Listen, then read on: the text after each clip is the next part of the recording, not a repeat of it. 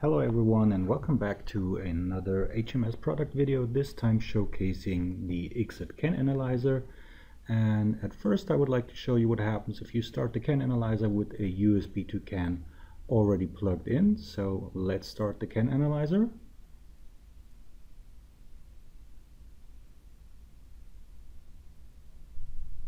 And here you see the canAnalyser started up with the CAN channel 1 and the assigned controller, CAN channel 2 and the according controller and the LIN channel available. Already with some basic modules like receive, transmit supplied, you can basically get started. So next would be what happens if you start the canAnalyser without having a USB to CAN already plugged in. Now let's try this again, this time by starting the canAnalyser without actually having a USB to CAN plugged in. First we start the canAnalyser.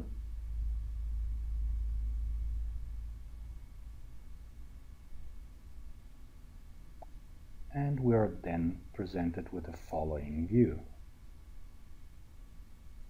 The analysis configuration and a trace module already attached. Now, if you want to add another bus, a CAN bus for example, right-click on the configuration, create bus, select the bus type, we choose CAN bus,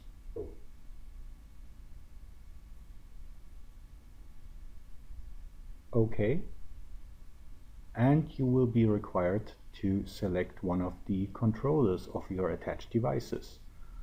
We will pick the USB to CAN and select CAN controller 1 and press OK. Now we add another bus, create bus. Once again, CAN, because we have a 2-channel CAN USB to CAN interface. And you can see the other controller is already grayed out, so we select controller 2 and have the second controller added, second CAN bus.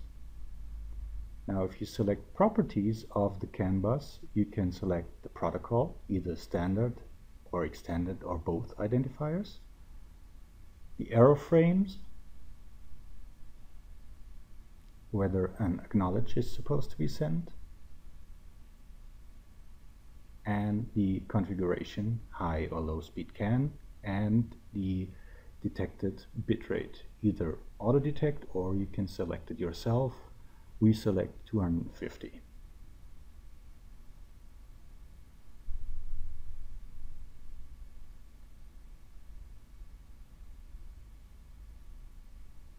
As you can see, both CAN channels can have different bitrates selected.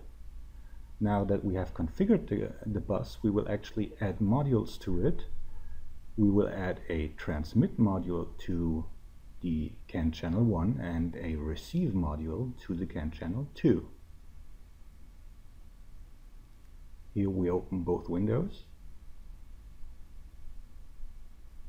Receive window for CAN channel 2, you can also see it in the window header. And a transmit module for CAN channel 1. Here we can manually enter a message with the identifier, a description, extended identifier, and the actual data, for example. Last entry is for cyclic transmission. So message ID 1, we add some dummy data. It's just my default dummy data. We have limitless repeat and immediate repeat. We can switch this time to, for example, 1000 milliseconds repeat mode. And we insert a message and do another message, identifier 2, 5, 6, 7, 8 as data, and 100 milliseconds repeat time or cycle time.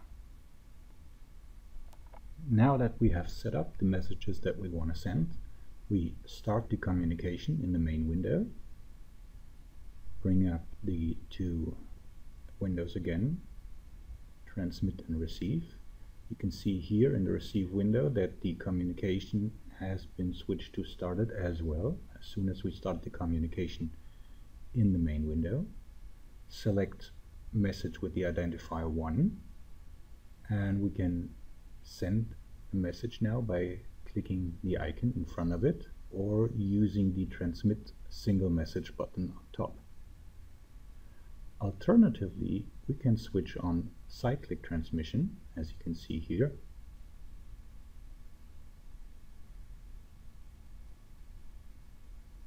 And we can switch it on and off individually. As you can see here, message 2 has a shorter cycle time of 100 milliseconds versus 1000 milliseconds of message 1, and therefore appears far more often in the message receive window. Now switching over to the message receive window, we can jump down or scroll down and up, looking at the received messages, or we could look at the messages in an override view where the values of the message are constantly being updated. Switching it on again and modifying the data on the fly for message 1,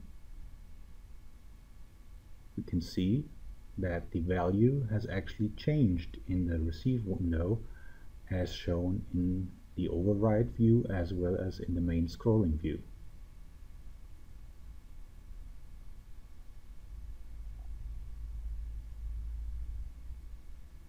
Here you can see the changed data in the scrolling view. We stopped it for that purpose.